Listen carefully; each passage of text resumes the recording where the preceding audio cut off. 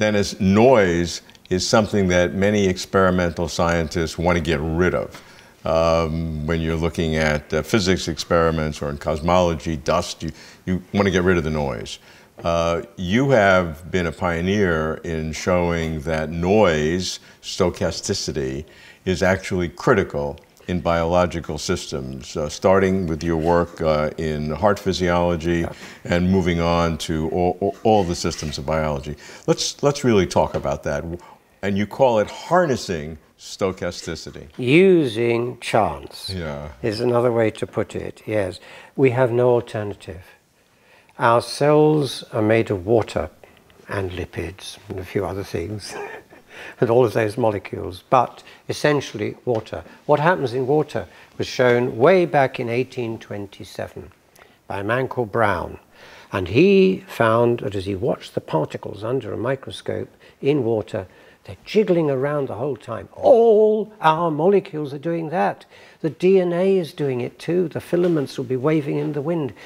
We cannot do without all of that because that's our nature. We are not like a computer with silicon chips where all the molecules are fixed. So we have to find ways of using all of that, and you bet it, we do. If our immune systems want to find new DNA, they can do so easily by allowing the noise to generate new forms of DNA. It's as simple as that.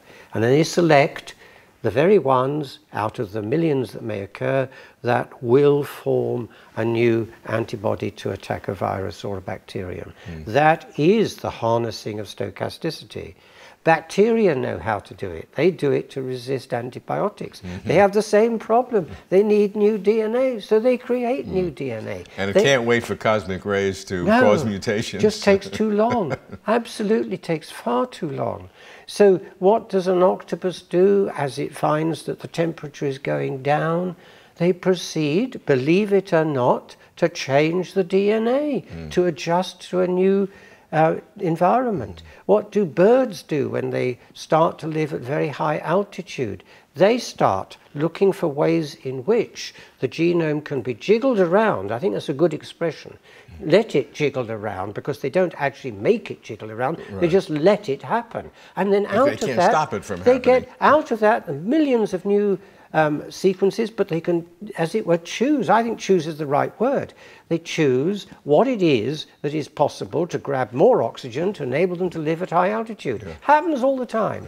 And the choosing is not some active process, but it is that which works. It's that which works.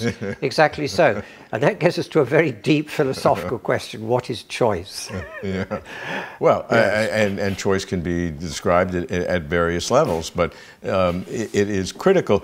For the system to happen, you need a huge number of options. Exactly. And you need a system for selecting that which works. Precisely it's so. just that simple. Which means there have to be values that enable that to be evaluated in order, out of those many possibilities, to choose what works. It's what works. That's what matters. But unless you have the stochasticity to begin with, you don't have enough material to work with. No, that's absolutely right. And that's why, of course, people building AI systems have to, can you believe it? They have to introduce noise. Yeah. I think you put it well that the foundation of creativity is noise. Is indeed so. Where does a Beethoven come from? How does he suddenly emerge and break all the major rules of music? You can't predict that. And that's the extraordinary thing about organisms. They are creative. They are problem solvers all the time. And I think we've misunderstood the agency of organisms in being able to use the chance that they got in their bodies. And the use of chance or stochasticity is for various functions in an immune system. It works in the brain in terms of its various capacities, and it works in evolution. Exactly so. And in your integrated synthesis, stochasticity is a critical part. Is a key feature. What did we find at the first sequencing of the human genome back in 2001? You can read the Nature paper. You'll find that over time, absolutely eons of time, because we're talking now of hundreds of millions of years, organisms have found out how to reorganize the code for the different bits of proteins. They have assembled them into greater and greater functionality for those proteins. That's what we found. And we know it happens.